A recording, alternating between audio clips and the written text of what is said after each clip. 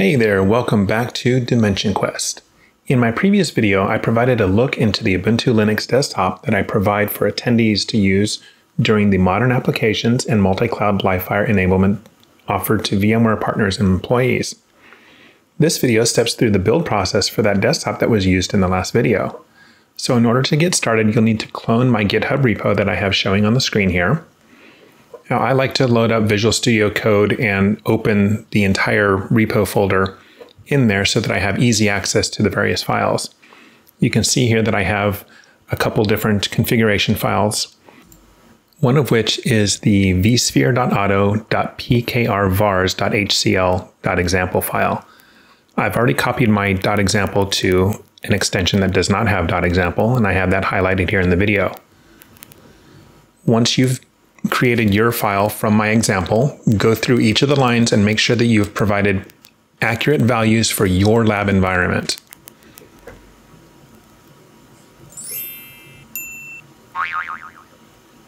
Once you've confirmed that you have everything ready for that file, go and make a copy of the common.auto.pkrvars.hcl.example file and just name it without the .example extension. Now, in this one, you'll need to do the same thing. Go through each of the lines and make sure that the values are set for your lab environment and your preferences.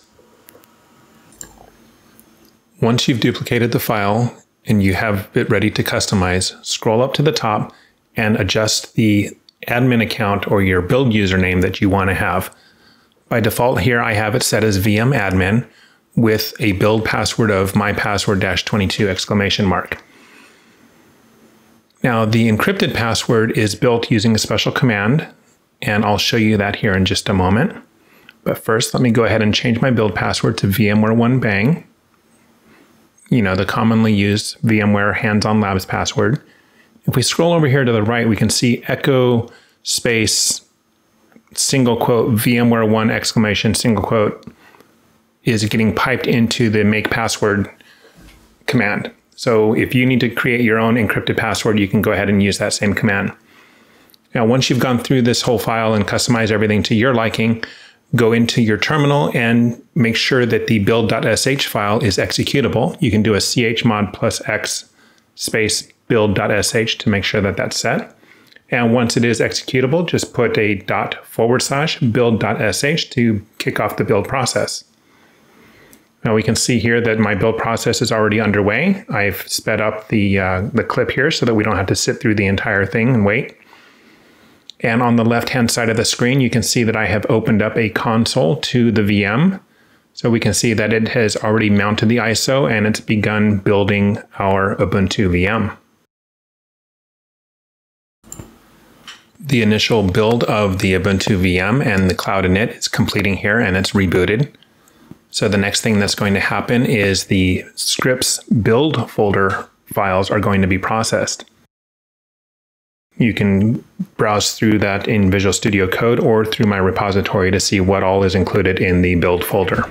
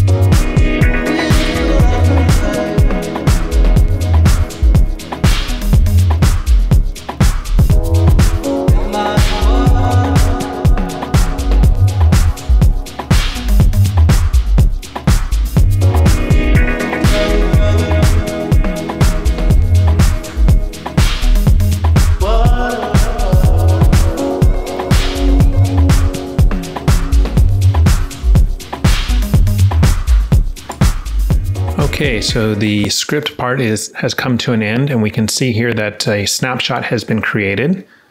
If you look at the green text in the bottom right of the corner, and it is performing an export there. So that means that it's going to shut down the VM, create a snapshot of it, export the OVA file, or excuse me, the OVF file with the VMDK so that I can easily import this if I needed to provide it to someone else. Now, we're not quite done yet. Due to the way Ubuntu works, we still need a bit of customization that needs to get done. And we'll have to power on the VM and get logged in as our build user in order to complete that. So one of the output files here is the manifest, and we can see that it's in a JSON format. It provides a lot of information about the VM that was just built using Packer. Go ahead and close that, and we'll minimize Visual Studio Code out of the way. Now we'll click back over to our VM in Virtual Center.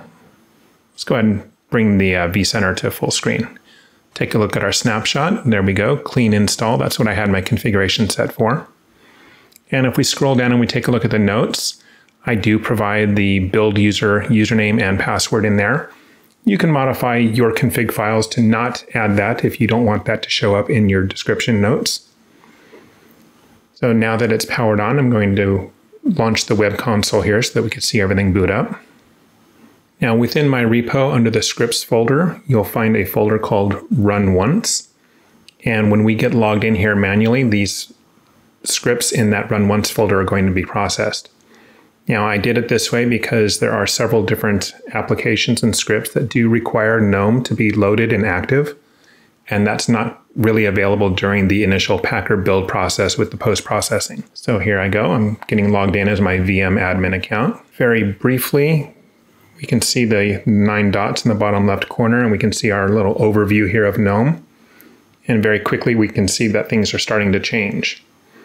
Now, the bar is not over on the left-hand side. It is down at the bottom. That's due to a configuration setting that I have. The solid blue background, also part of my configs. And we can see that Conky is getting loaded up there, and it shows Ubuntu ModernApps there as the title. Under desktop status, we can see that it says enabling dash to panel. So that's providing the nicer looking panel down at the bottom. And under pictures folder of the repo, you can see that I have the Conky logo there. If you wanted your own logo to show up in Conky and in the bottom left corner for the applications, all you need to do is before you run your build.sh script, make sure that you put a PNG file named logo with a capital L in the pictures subdirectory of your repo. And that will automatically get placed here on where the Conky logo is showing. Now during this initial login, we've got a lot of different things that are running. So right now we can see the Hashicorp tools are being installed. The dash to panel at the bottom is already starting to get some of the custom icons there. We can see that Terminator and Postman and Ramina are already installed. Now we are installing the Variety wallpaper changer, the 1Password client. Now this does take a while to get completed, so I'll just go ahead and mute for the moment and we'll get back in a little bit. Now once all of the customization has completed for the automated stuff there, we can see the desktop status showing is ready. You'll want to go into each of your applications and make any final adjustments, whether it's adding additional extensions to Visual Studio Code, changing the layout of VS Code, maybe updating the favorites across the bottom. For example, I'm going to go ahead and remove Brave from the favorites. If you want to add other things there, you'll need to do all this stuff right now because we're going to get this whole VM prepared for reuse. Once you have everything customized, then you'll want to do an SSH over to the VM. Make sure that your SSH is working properly.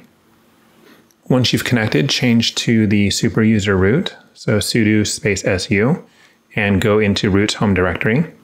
You'll see that there is a prep-clone.sh file in there. Now what that script does is prepares the VM for cloning operations. This is one of the things that I do for the Horizon desktop. So as an example, at this point of the process, I would typically join the VM to the domain, install the Horizon agent, make sure that everything's configured properly, do a reboot, make sure things are looking good, and then I would come in and run this prep clone. So once the prep clone is done, it clears things like the machine ID, cleans up the cache, copies the VM admin or whatever your build user is into the /etc/scale folder so that when your Horizon users log into the desktop and they get a new account, all of these customizations and favorites and all the different settings that you've done will carry on over into their new account that's being created there on the Horizon desktop. Now I'm going to go ahead and get logged out before I run that because I want to make sure that all the settings are stored. I'm going to make sure that RDP is working.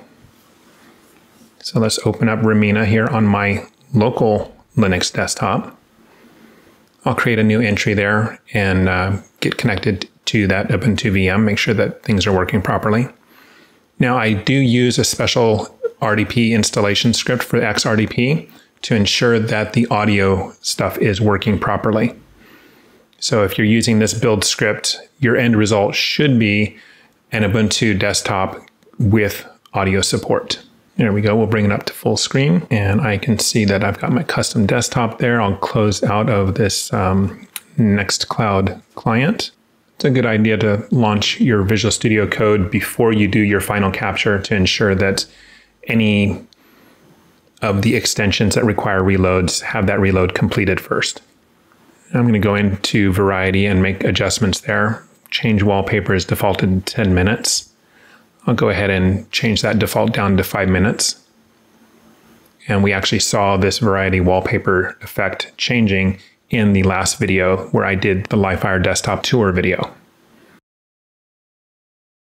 All right, now let's just do a quick preview. I clicked on Next to make sure that it's loading up and we can see that it is. We'll hit Next again. I went into Ramina and I adjusted to go full screen there. All right, well, thanks for watching. If you appreciate the video, hit that like button, subscribe, and that bell icon if you want to get notified of my next video release. Thanks and have a great week.